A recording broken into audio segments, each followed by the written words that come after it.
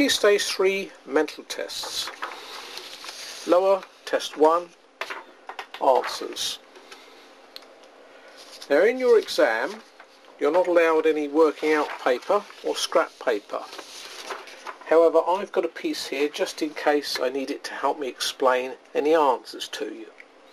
You are allowed to write on your exam paper outside the question boxes or answer boxes. Number 1.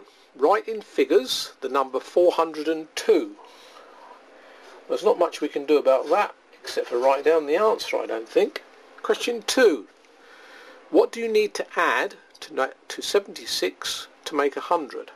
Now on the sheet I would make a note of that 76. 80 from 100 is 20, so this is 24. Question 3. Look at the equation on the answer sheet. I'll write it over here just so it's a bit bigger for us. When Q is 8, what is the value of P? So instead of 16 plus Q, we've got 16 plus 8, and that will give us 24. Question 4. What number multiplied by 7 equals 56? And there is room in your exam paper to write that outside the answer box, so you could do that. And as long as you know your tables, 7 8s are 56. Number 5. Divide the number on your answer sheet by 100. So this is the number on the answer sheet. Crossing off those two noughts, we'll divide the number by 100. So your answer is 47. Number 6. What is the sum of the angles of a triangle? Well, you need to know the word sum means add up. So in other words, it's saying what do the angles of a triangle always add up to? And you either know or you don't know. It's 180 degrees. Question number 7. Write the expression on your answer sheet in its simplest form. So we've got 4p plus 1p, and that's altogether 5p. Number 8. Write the fraction on your answer sheet in its simplest form. Sometimes we call this cancelling. So if you look at the two numbers, we appreciate that 4 goes into 4 and 4 goes into 12. There's 1 4 there, and there's 3 4s in 12. So the answer is 1/3. Number 9. I buy a chocolate bar for 43 pence. Now again, in the exam, I'd actually write that down in the space I'm allowed to.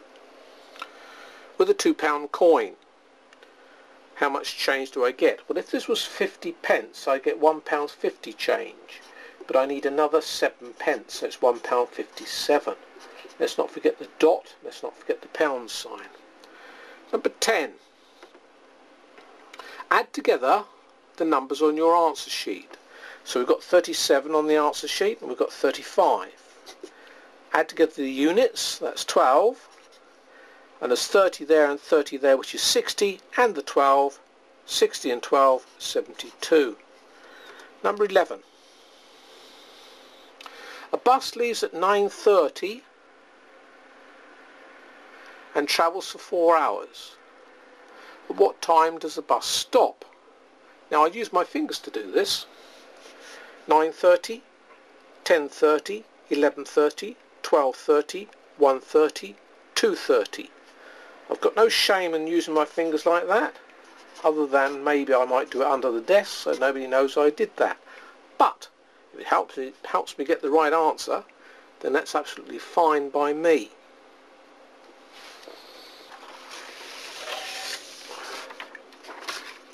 Question 12. I'm counting back in steps of 10. 225, 215, 205. Next number would be 195. Number 13. What is half of 9? Half of 9 is 4.5. And the examiner won't mind whether you write as 4.5 or 4.5. Number 14. Look at the temperatures on your answer sheet. Tick the lowest temperature. We've got 0 degrees there, we've got -1 there, and we've got -3 degrees, and that's the smallest of them. Question 15. 500 people went to a show. Now again, on the answer sheet, I make a note of that. The space outside the boxes which is allowed. The pie chart shows how people travelled. How many went by train? Well, this is 90 degrees, so this is a quarter of the pie chart. Therefore, a quarter of the people went by train. So if we halve that 500, we'll have 250. And if we halve that 250 again, we'll get 125 people went by train. Number 16. Write down an even number that is a multiple of 9. So we need to know that our 9 times table is what is meant by a multiple of 9. Multiple of 9 means 9 times table. So once 9 is 9 and 2 9s are 18. So 18 is an even number and it's in our 9 times table, so it's a multiple of 9. There are many other numbers which would have suited for the answer to that question. Number 17. 2 pens cost 60 pence. So if 2 pens cost 60 pence, 1 pen would cost 30 pence. And the question says how much the 3 pens cost. So we've got 3 30 pences, which is 90 pence. Number 18. How many seconds are there in 2.5 minutes? Again, the space outside the box to write that information, and that's in fact what I would do. 1 minute is 60 seconds, so 2 minutes would be 2 60s, which are 120.